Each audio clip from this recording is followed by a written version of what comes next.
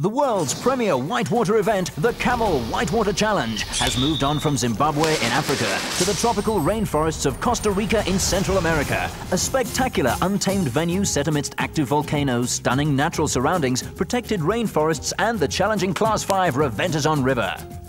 This year, 18 teams from 16 countries will line up to challenge for the title. Each country held a national selection event to choose their top team, and the presence of 3 women's teams represents the growth of women participating in this sport.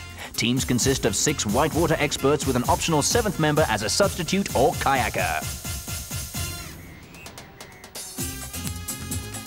Big difference here compared to other rivers, especially compared to the Zambezi, is that here you need to stay really focused. Unbelievable. Unbelievable that such a great 5 river is flowing through the middle of the rainforest.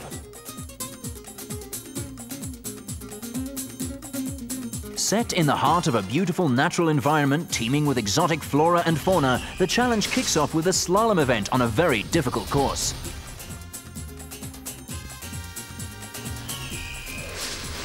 Next up, it's the kayak downriver race. There'll be a mass start followed by 18 kilometers of continuous whitewater.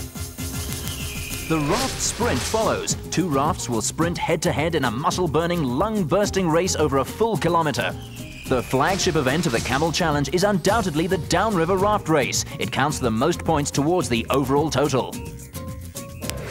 It's another fantastic day in Costa Rica, the morning of the first event of the 1998 Camel Whitewater Challenge.